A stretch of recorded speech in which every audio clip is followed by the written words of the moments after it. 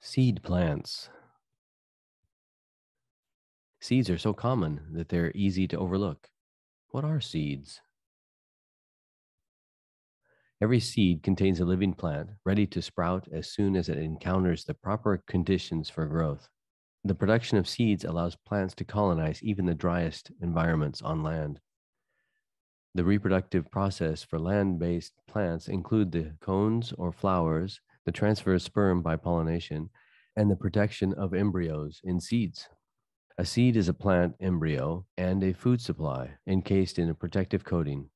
The living plant within a seed is a diploid and represents the early development stage of the sporophyte phase of the plant life cycle.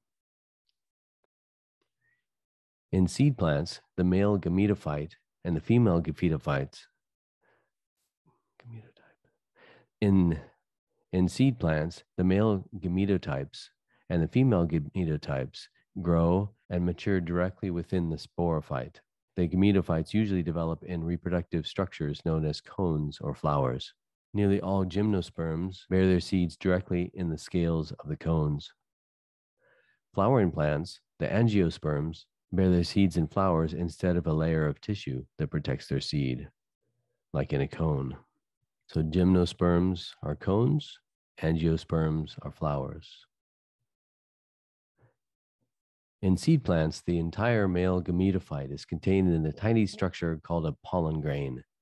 Pollen grains are carried to the female reproductive structure by wind or animals such as insects. The transfer of pollen from the male reproductive structure to the female reproductive structure is called pollination.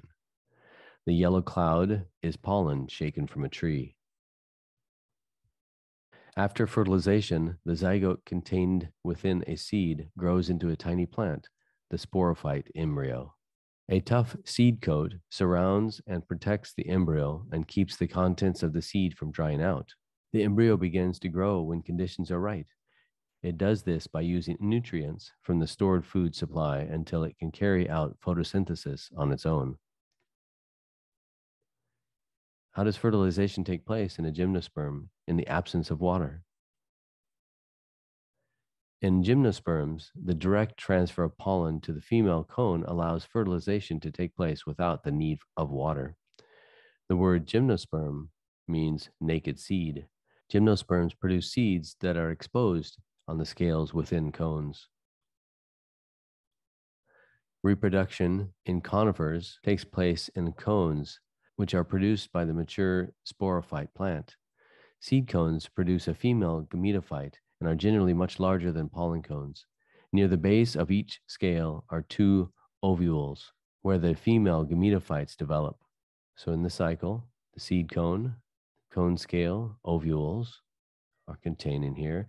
The diploid cell is on the ovule, goes through meiosis, and then there's 4 haploid cells, and there's a female gametophyte, N haploid. Pollen cones produce pollen grains, which make up the entire male gametophyte stage. So the pollen cones make up pollen grains, the male gametophyte, haploid. One of the haploid nuclei in the pollen grain will divide later to produce 2 sperm nuclei. Produces the 2 sperm nuclei. Within the ovules, meiosis occurs, producing haploid cells that grow and divide into female gametophytes. Each gametophyte contains a few large egg cells. In the spring, pollen cones release pollen grains that are carried away by the wind, as shown in the figure earlier. Some pollen grains are caught in a sticky secretion on the scales of female cones and are pulled inside toward the ovule. This direct transfer of pollen to the female cone allows fertilization to take place without the need for open water. If a pollen grain lands near an ovule, the grain splits open and begins to grow a structure called pollen tube, which contains 2 haploid sperm nuclei. Once the pollen tube reaches the female gametophyte, one sperm nucleus disintegrates. The other fertilizes the egg. So the egg cells and discharged sperm nucleus, and here's the pollen tube. Fertilization produces a diploid zygote, which grows into an embryo. A seed is an encased embryo that is ready to be scattered by the wind and grow into a plant. So this is the new sporophyte, the zygote, and diploid. It's gametophyte tissue plus the seed embryo. It becomes a germinated seed and then triggered to grow in the right conditions to become a seedling and then a mature sporophyte, a tree.